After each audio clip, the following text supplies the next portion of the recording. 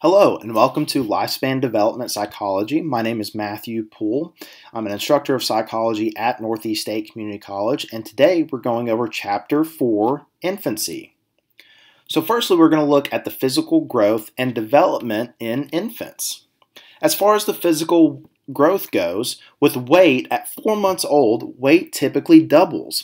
At 1 year, weight is tripled, and by age 2, weight has quadrupled. So the average length at 12 months, as far as the height, is about 25.5 to 30.5 inches. Now when it comes to brain growth within the first 2 years, the physical size of brain increases. At birth, the brain is 25% the adult weight, and then as you move to 2 years of age, it triples and is at 75% of adult weight.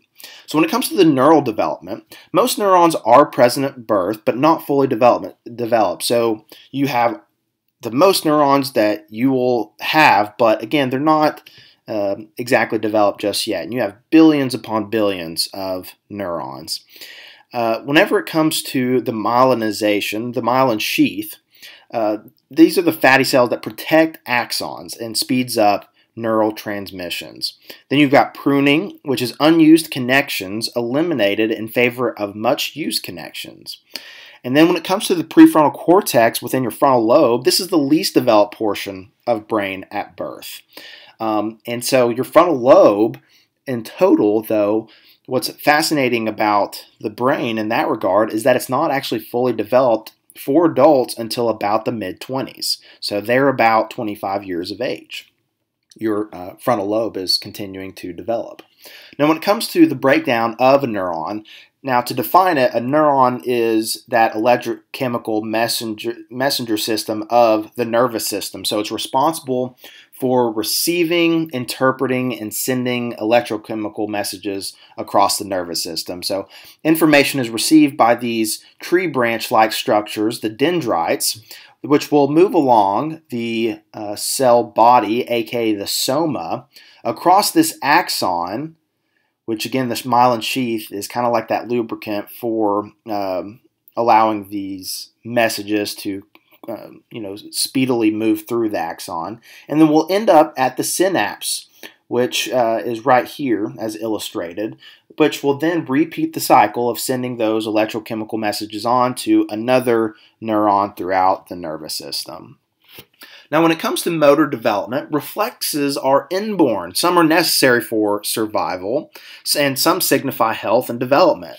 So when it comes to survival, all of us at birth have this rooting reflex where whenever you have, like, let's say you touch a baby's cheek, they have the tendency to move toward that general direction. Of course, the breathing reflex and the sucking reflex, of course, for nourishment. Now, some signify health and development, such as Moro reflex, the stepping reflex, and the palmar grasp. So, in the sense of that, you put your finger in a infant's hand, and they will naturally close it up. Now, motor development is orderly. Okay, it follows head down and centered out principles. Now with gross motor skills, we've got the large muscle groups and the fine motor skills such as small coordinated muscles, aka pinching and grasping. And as you can see in the figure to the right, the baby is working on his pincer grasp. Now with motor and sensory development, especially when it comes to sensation and perception, sensation is quite simply whenever the sensory receptors detect sensory stimuli. And perception is in the eye of the beholder. And what I mean by that is perception is how we interpret and organize this sensory information. So it's interpreting information sensed. Okay.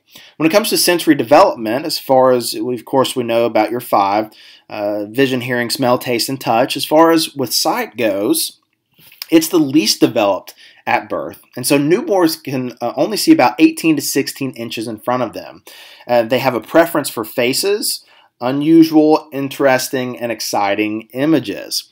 Whenever it comes to hearing, this is the most developed at birth. In the womb, babies know the sound of their mother's voice, which I find super fascinating. When it comes to touch and pain, physiological reactions indicate sensation of pain when it comes to circumcision. And when it comes to touch, it's necessary and comforting. Okay?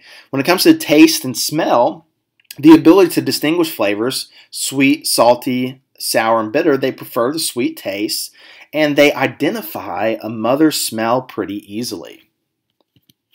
So when it comes to nutrition, with breastfeeding, of course, breast is best. That's a funny term I like to I like to say, and so it's called colostrum, the liquid gold or nutrient dense first days of life. The breast milk has iron, fats, proteins for proper development, but there are alternatives for breastfeeding, as we all know. The formula feeding may be necessary in various conditions, such as the mother not producing enough milk. There's an adoption. Or the mother has a communicable disease, etc. All right. So whenever it comes to introducing small foods, start simple. One at a time is best. Space days apart to identify allergies, potential allergies. Malnutrition, including water access. There's a lot of difficulties, of course, that can come from this. So displaced child's disease, the lack of sufficient nutrition. Marasmus, the starvation from lack of calories or protein. Milk anemia, the lack of iron from drinking cow's milk in place of more nutritive foods, and clean water, of course, and obviously makes clean formula. So you can see over to the figure to the right, breast milk changes in composition with a newborn's development and needs. So 3 days to 5 days, 6 days, and then 25 days, which I found it so fascinating to that how the human body works in that regard to fit the exact needs and changing the exact needs of the newborn. When it comes to sleep and health, infant sleep requirements include from about 0 to 2 years of age, about close to 13 hours a day. And newborns will sleep from 14 to 17 hours. Okay. With SIDS, of course, many risk factors, many unknowns. Sudden infant death syndrome, we've already established that in the last chapter. So if you need a refresher on SIDS, make sure to check out chapter 3. So whenever it comes to further difficulties with SIDS, sudden infant death syndrome, there are some common causes. So back to sleep. Back sleeping is recommended for every sleep. No soft bedding, blankets, potential hazards such that can potentially cause the mouth to be covered up or inhibit the breathing process. Co-sleeping. Now the benefit of that is skin-to-skin contact, but this does have an increased risk of child suffocation. Okay. And does increase, obviously, whenever parents use drugs or alcohol, because they can be, in a place of, what's the word? It's not coming to me momentarily, but a place of catatonia, which is an advanced word for saying reduce interest with your environment. Then you've got sleep schedules. Nighttime waking is common, so many infants sleep 6 hours during night by 6 months. Not doing so does not only indicate a serious problem, but individual differences. So let's look at cognitive development in infants and toddlers. When it comes to language development, so to give a definition to phonemes, these are just the basic units of speech, which make phonemes the smallest meaningful units of speech. So phonemes are just making basic sounds. Phonemes are sounds that actually will make some type of meaningful speech. When a child starts vocalizing, they produce all phonemes. With specialization, only native phonemes are easy to reproduce. So here are the stages of language development. We've got reflexive communication for stage 1. Stage 2, reflexive communication, interest in others. Stage 3, intentional communication. Stage 4, first words. Stage 5, simple sentences, like 2-word sentences. Stage 6, sentences of 3 or more words. And then stage 7, complex sentences and can have conversations. Let's look at emotional and social development during infancy. When it comes to emotional development, attraction and withdrawal. So social smiling appears approximately 2 months and laughter at 3 to 5 months. Displeasure, of course, frustration is normal and sadness can indicate withdrawal. Stranger wariness appears around 6 to 15 months of age and is an indicator of memory, familiar versus unfamiliar. We've got separation anxiety. Where's my caregiver gone? And will peak around 8 to 10 months and declines later with healthy attachment.